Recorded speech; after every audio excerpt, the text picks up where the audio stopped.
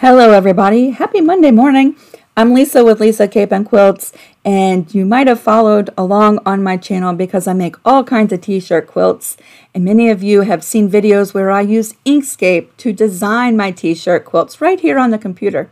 So the awesome thing about Inkscape is one, that it's free, and two, that you can design your quilt right here on the computer or save it and print it out all nice and professional on paper, right?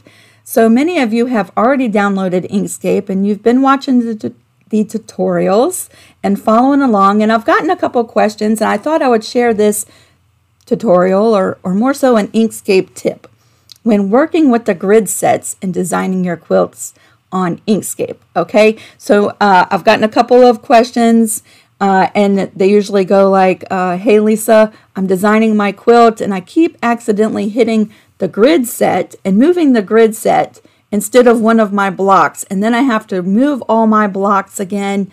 How can I fix this? And it is a super frustrating little thing that happens, especially when you've got lots of blocks already lined up perfectly, right? So I'm going to show you an easy fix, okay? I'm going to pull up Inkscape. I'm going to link Inkscape down in the description box in case you want to check it out. And again, I do have several video tutorials here on my channel designing quilts using Inkscape. So you might want to check that out if you haven't seen them. So let me share my screen real quick and I'm going to scroll over to Inkscape. Let me open up Inkscape, and that's going to take a second to open up. There we go. Sorry, y'all. It's Monday and I'm trying to get in the swing of things. All right, so Inkscape is open. Upon default, y'all always hear me say this, I always like to change that default box that's on the screen. That's our piece of virtual paper, right? So I'm going to scroll up to the top menu, hit File, and Document Properties, and we're going to change that box to the US letter size. Did you see the box change a little bit? So now if we wanted to print this off, we're not going to be cutting off any of our grid, and we're going to design it right on the virtual piece of paper, right? So US letter. That's the first thing I always do. So now let's import one of the grid sets, right? So let's go back up to File and go to Import. And let me find one of my grid sets. Here we go. It's going to take a second. Grid sets. Grid sets. There we go. I have a million files. Let's work with the 2-inch grid set, right? I have all different kinds of sizes of grids, but the 2-inch is my favorite one. And we're going to click on that and hit open. All right, so when we import a PDF document, this box pops up. Now this grid set is 6 pages, and we only want to work with one of them, right? So let's work with the crib size sheet. So let's change select page number 2. That's the crib size. Let's go ahead and work with that one. So there it is. There's the crib size. Now on the right side of my screen, I have several boxes already open because I work with these features all the time. There are several places to find the features that I'm going to be working with, including this top menu. And also within the very, very top menu, like Object, Path, Edit, all of those. These functions can be found in a lot of places, but the first one we're going to work with is Align and Distribute. That's this button right here on this menu. I've already opened it up, and if you've already opened it up, you'll find it on the right side as a shortcut. So let's open up Align and Distribute, and we're going to align this to the page that's on the screen, center and center, and there you go. Now as a shortcut, I like to zoom in to the page, so you'll see me click on this button quite a bit, zoom to fit page on window, and that just brings in the full page closer.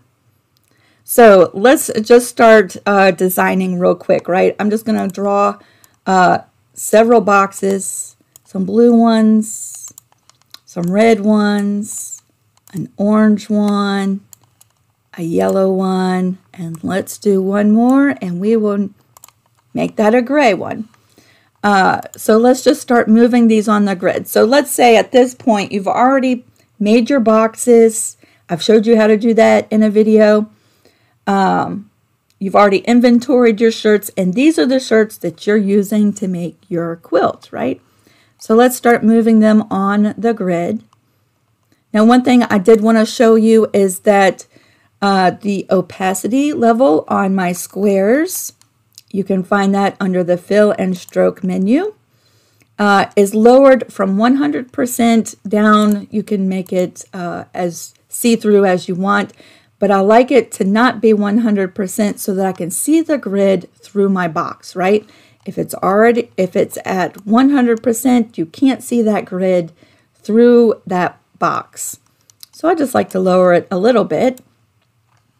And let's just define this box shape a little bit. Let's move in the red one right next to it. Right, here's the fun part. You get to design all the blocks on your quilt. Keep in mind that using this grid, each one of these boxes represents a finished 2-inch by 2-inch section. So let's just click on this red one. It's 4 boxes across. It's 8 inches finished, right? When we cut out this block, we'll cut it 8.5 by 8.5, right? And let's just move this one in here. Oh, let's just move it. We're just pretending, so let's just do this. And let's move this orange one in here. So far I've been really lucky that I haven't accidentally clicked on the grid set, right? And moved that around. But once you start filling up all of these spaces on your grid, you're going to notice that it's really easy to accidentally click on the grid set and move that instead of one of your blocks, right? And then when you do that, you have to go through and move your blocks again or try to get it lined up perfectly. It can be really frustrating. So all of this to say, I have an easy way to fix this, an easy solution for you. So let me just click on this grid set.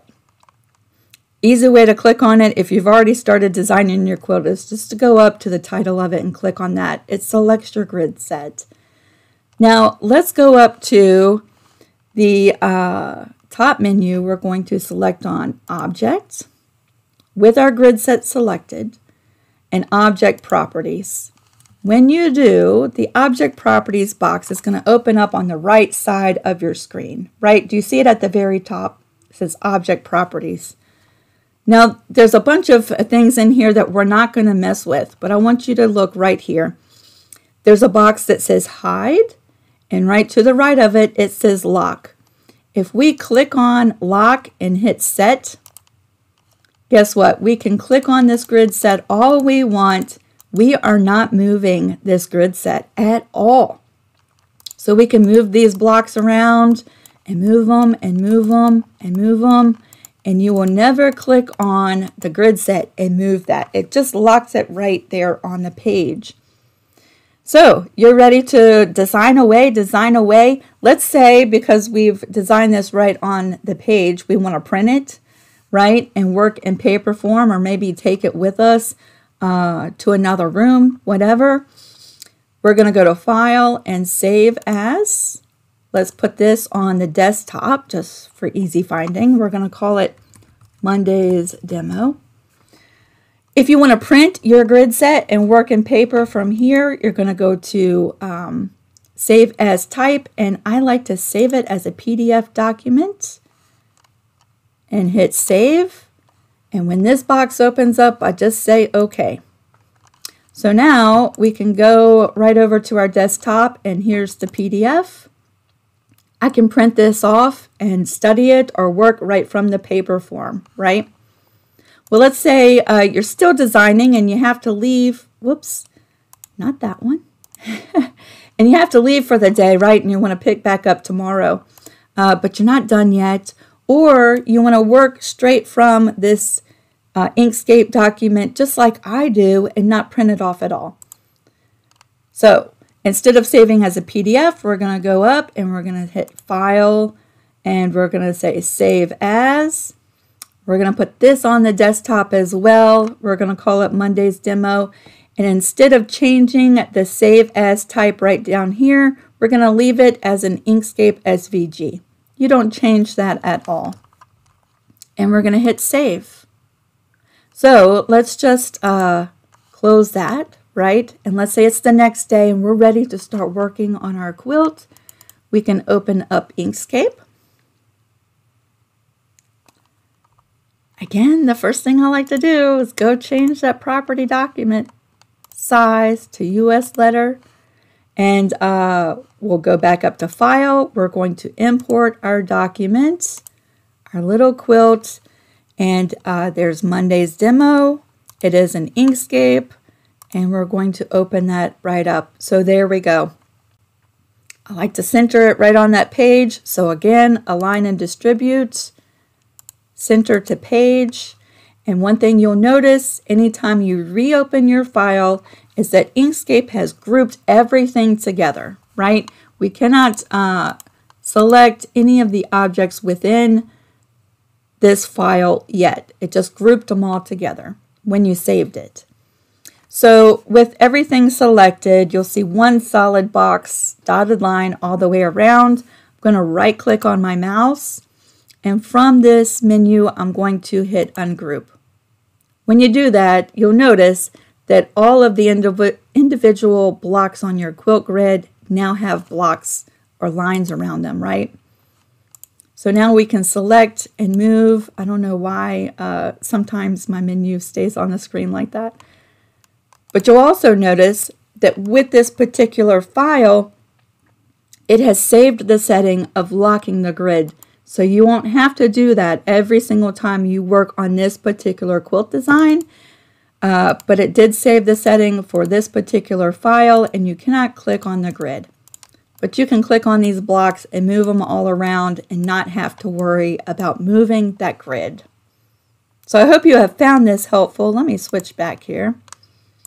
There we go. I hope that tip, that's a lot of information, especially on a Monday morning. But I hope you found that helpful. If it helped you, I would love to hear about it down in the description box below. And if you have any other questions, let me know down in the comment section.